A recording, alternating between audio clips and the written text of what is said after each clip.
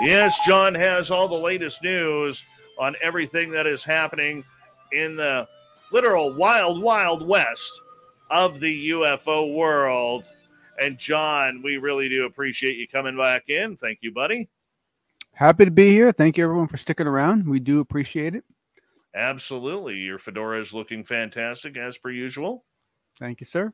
All right, we're going to kick things off. Robert Salas apparently got some money. Tell us who Robert Salas is. Yeah, so Robert Salas is a retired retired Air Force, and he's the person who was I don't remember exactly if he should be credited as the key person that was involved, or if one of the key people, but he's very much responsible for bringing all of us all these wonderful stories, or scary stories, depending on how you look at it, of nuclear operators being in silos that were shut down throughout the last 10, 20, 30, 40 years in the U.S. military. So he's basically kind of a Pied Piper to the whistleblowers in a way. Yeah, didn't he work on one of those missile silos in North Dakota when this happened? Absolutely. And I believe it happened right around the same time when Grant Cameron had his Charlie Red Star sighting. That was close to the North Dakota border in Manitoba. Could be. I thought Robert Salas's experience was in '67. I didn't think Grant's was that early, but no, Grant was in the '70s. Yeah, okay, but yeah, no, but it's definitely around the same time frame. And the thing is that, to be honest with you, I haven't studied this topic enough. This is another one of those rabbit holes that you eventually have to jump into, that is a pretty deep dive. And so I don't know. My assumption has always been that there are pockets of activity that have happened over time, that it hasn't been this consistent thing the whole time. But to be honest with you, I don't know. I just know that to me, this is one of the most baffling aspects of this entire phenomenon, because everything else you can argue about it. This is a national security issue, right? Of all things, this is something that people actually justifiably should be just a wee bit concerned about. And everyone's like, it's crazy. I don't get it. I agree. So what's he got some cash for?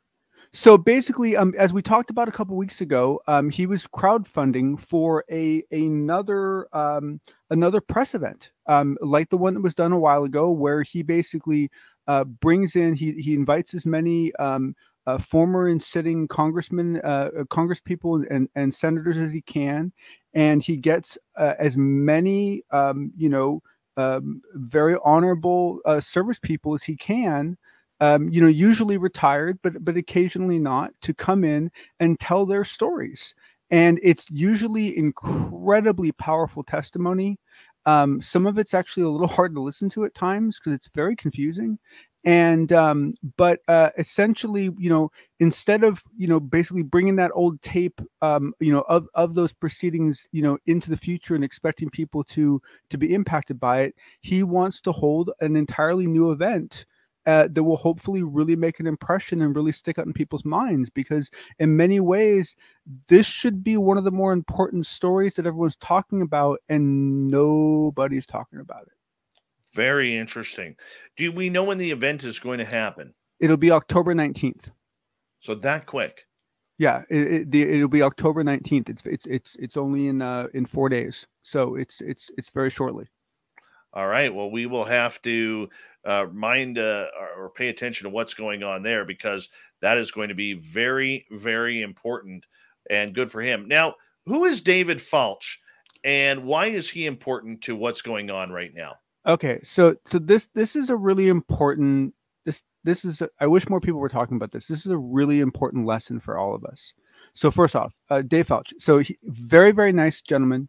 He is a military FLIR camera technician repair person. Okay, so basically, when those pods need to be fixed, he is the guy that takes them apart, or I don't know if he still does it. I believe he still does, but he's the one that essentially repairs FLIR equipment. So he's incredibly knowledgeable about this FLIR gear. And so essentially he's been one of the key people for the last several months that has been debating back and forth with people like Mick West, trying to show how these videos that have been coming out don't necessarily mean what someone like Mick says they mean.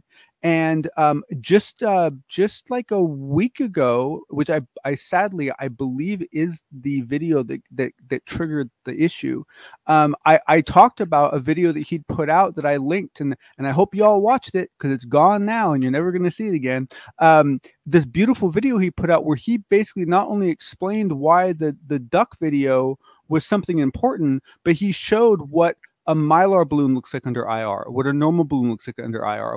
He showed a bunch of examples of what different things look like in IR, and it was an incredibly valuable, for me anyway, it was a very valuable lesson, and I really enjoyed it. It was a fantastic video. I'm really sorry I didn't save it because evidently, and needless to say, he must maintain some, I don't know what level, but he has to maintain some sort of a clearance for the job he has. And somebody reached out to him and notified him that he needed to reformat his social media presence. And so without any warning whatsoever, he deleted every video he's ever made on the equipment. He completely just wiped out everything, and he's still on Twitter. He still has a YouTube page. He's still going to be putting out videos about the other things he used to put videos about, but basically every single thing that he's done to help us is gone. And there was a huge debate scheduled between him and Mick West and some other people that was scheduled for just a couple days from now, and he won't be attending that. It sounds like somebody at his job got to him. Well, basically, this last video that he did, the reason why I loved it so much is because it gave a lot of information. It was a great video, right? I mean, it was beautiful. It showed you, he said, okay, this is what this is. Boom. This is what this is. Boom. I mean, I learned more about the way those cameras work in that video than I had in any of his other videos. It was like something you'd get out of product training from the company. And my guess is that, he'd already been kind of playing on a line this whole time, my guess, and I this is just my guess, is that this last video, even though it was very tame, it was very polite, it was very mellow, and it wasn't about weapons. I think it was just so informative that he was basically told, okay, now you've gotten to a point where foreign powers can be using this to defeat our technology, and so and in some cases, what happens is they get evidence that someone is actually slurping down that information. That happened to another person in the community that I won't name, is that they found out that people were actually watching his content for the purpose of intelligence gathering. And so the instant they find out that's going on, they're gonna tap you on the shoulder and say, okay, it's time to step back a bit. But the reason that's important is because it means that, there's a lot of people in this community that currently have jobs that require some level of clearance, and they're always walking a line to help us out, and we must appreciate them. And if you like their content, save a local copy because you never know when they might disappear. A lot of these people are here for a good time, not a long time. But that's not the first time I have heard of something like this happening on both fronts. Number one, I was told by somebody very high up and close to Luis Elizondo, who stated that UFO Twitter, literally everybody in the UFO game in Washington, D.C., and all the alphabet agencies have Twitter accounts just so they could follow UFO Twitter to see what everybody is talking about. I mean, it is filled with spooks now. And the thing is that a lot of those people, it isn't for nefarious reasons in all cases. It's if they're actually working on this topic, it's a good place to gather information that they're going to learn from. But at the same time, if they see someone they know has a clearance talk about something they shouldn't, they're going to flag it. Absolutely. Michael Schratt, the aviation historian, who's a good friend of this show, great guy, probably the best aviation researcher in North America, or at least one of the best. He was actually shut down for a while from doing interviews by his company as well, because he works for an aviation company and they felt he was, they didn't want one of their employees being popular for being in this UFO subject, and he had to pull the plug for a while.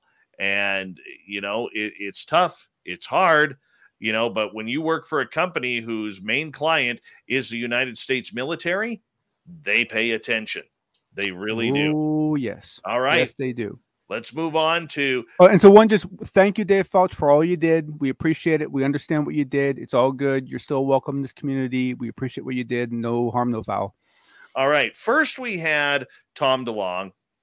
Then we had Robbie Williams, but he didn't really make a UFO sting. Now we have Demi Lovato. But guess what, people? There's another pop star coming to the UFO world in 2022 on Discovery Plus. So if you're a fan of Kesha, she is someone who is going to be having a brand new UFO show on television on Discovery Plus. John, I mean, this just came down yesterday. I saw the post today.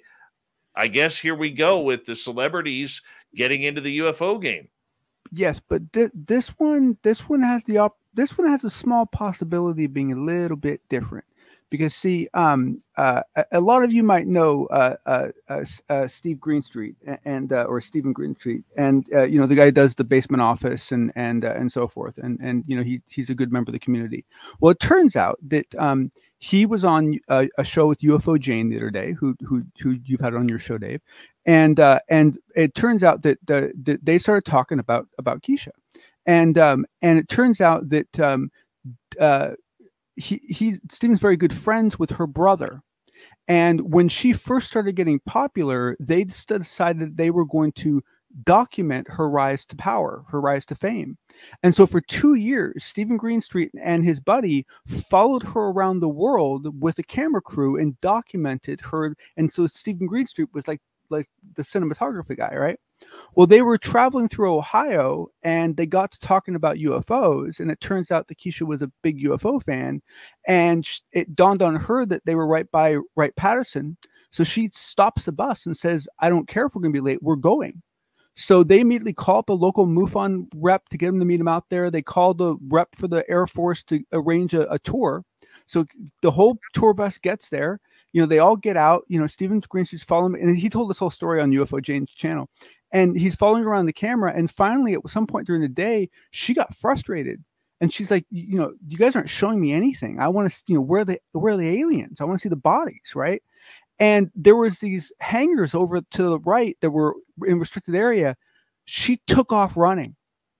She just exit stage right and started booking it toward, like, took off away from everyone, like, you runs across into this restricted area, right? Runs up to the hangar doors of this air and starts banging on the doors. Show me those aliens. I know you have those aliens, right? And so Steven's like chasing her with the camera, like, you know, thinking, oh, great, you know, we're all going to get shot, you know?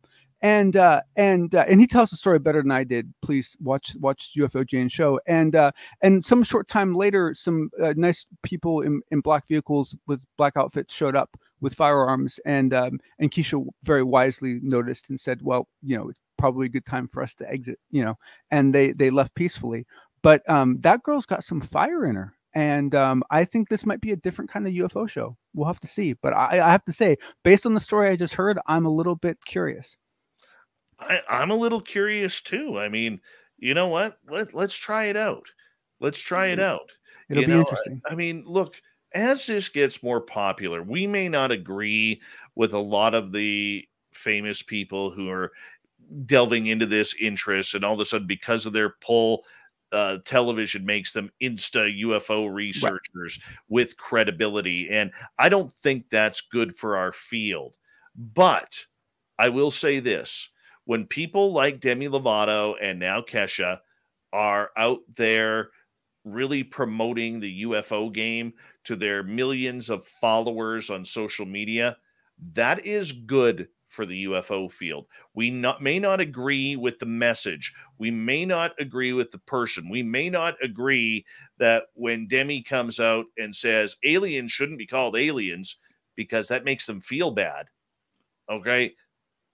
it doesn't matter the reaction. Yes, some of it is cringeworthy, but we still have to remember, out of those social media followers, these famous influencers, and that's exactly what they are, have a lot of pull with their people. I look at my son. My son is 8 years old, John.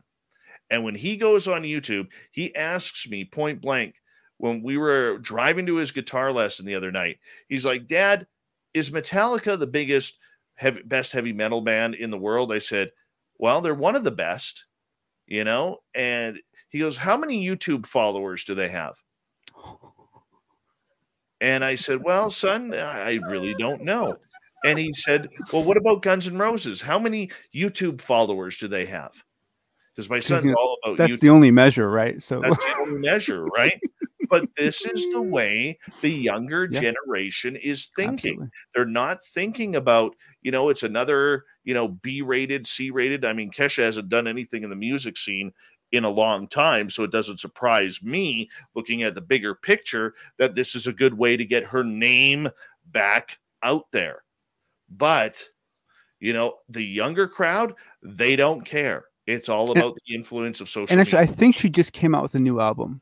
I haven't checked this myself, but that's what UFO Jane said. So I think she did just come out with some new material. But you're right. Depending on where you are in your career, this might be a good deviation for people. Absolutely. Absolutely. All right. Final topic tonight, because we are running a little bit late before we got to get to Shirky Poo's news. We got about a minute here, bud.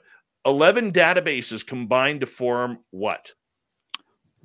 One database to rule them all. So this is coming out of that new book, Skinwalkers at the Pentagon. I can't go into a lot of detail right now. I'll include it in my notes. But basically from this book, and our friend of the show, Thomas Fessler, basically covered this in his show today. So I include a screenshot of his show to show the database list. But what you get from the book is the list of all the databases, the 10 databases that went in. There's one more database missing, which is the account at Skinwalker Ranch of personal impact and personal injury and personal medical impact. That was not listed, but we know that's one of the 11 databases. And basically one of the outputs of OSAP was this massive database that had 11 shoved into it. And this database is still active, still online, and being used by the U.S. military. Wow. John, stick around for the after show that we'll do on our YouTube channel. And let's get to Shirky Poo's news.